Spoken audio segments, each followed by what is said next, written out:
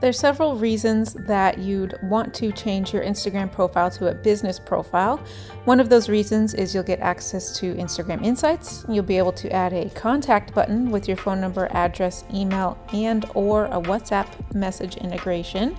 You can also add Instagram ads to your account, promote posts, and so much more. So let me show you how. You'll click at the top right in 3 lines, then click Settings at the very top.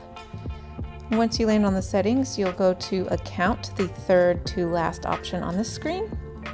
And you'll scroll all the way down and you will see Switch Account Type, the second to last option. You will tap there and see a few options. Now, if you're already a business account, this is what you'll see. If you're currently a personal account, you will see the creator or business options. Creator are for people such as influencers, artists, musicians, things of that nature. If you are a business such as interior design studio, designer, maker, any of that kind of stuff, we suggest you choosing the business profile. Now that you have your business profile set up, this is what it should look like when you are on your page. You will still have the edit profile button that you did if you were on the personal one before.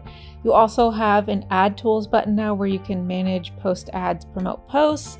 The insights button is where you could see reporting on your page, everything from new followers to unfollows, your post performance by post, even story reporting, which is really nice to see how much engagement you're getting. The contact button will show you what you are currently using underneath that contact button.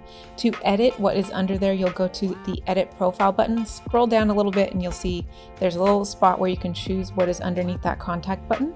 You can include phone number and email, which we for sure suggest including. You can also have an address if you have a physical location studio where clients can come visit. You can add that in there.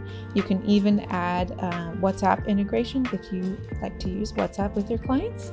And then the last one on there is Add Shop. So if you sell products or anything like that, you can use that Add Shop button to put a store on Instagram to make it easier for people to buy.